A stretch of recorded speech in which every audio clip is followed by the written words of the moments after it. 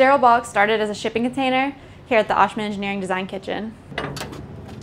This is called the Rice Sterile Box, and we are an off-grid sterile processing unit for assisting health facilities, hospitals, and places where there's no power and there might be contaminated water. So someone would bring the utensils in through this window, and there's a wall here so that they can't come through.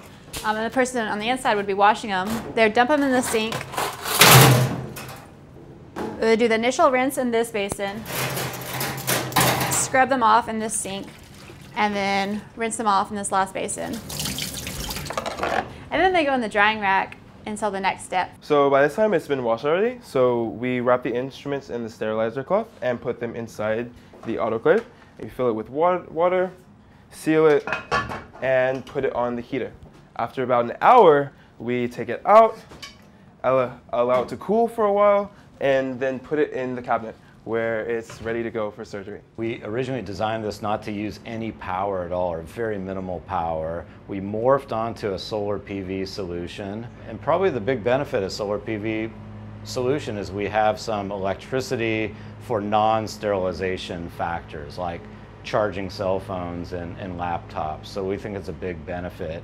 In terms of water, we now have a very simple kind of sand gravel filtration system, and we think we can take surface water and run it through this filtration system and have fairly decent water in order to do the cleaning process. I think what's been very interesting about the process of getting to the sterile box as a design was that the original work done in this area by these researchers was to really look at simply making an autoclave. Make an autoclave that can be run sustainably. And what we found when we did that was that that only addressed part of the problem. So what's particularly interesting about the sterile box is that it looks at the entire system, and it really has a chance, I think, to have an impact in a way that a single technology that only addresses cleaning surgical tools cannot possibly have. The proof is going to be when we take it into the field and evaluate it and make sure that it works as intended.